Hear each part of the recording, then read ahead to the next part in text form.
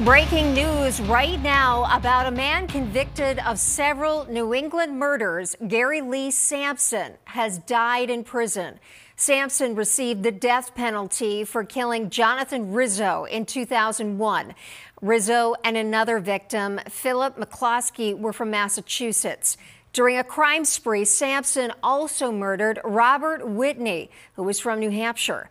Sampson was twice sentenced to death after it was discovered that a juror in his first trial was dishonest.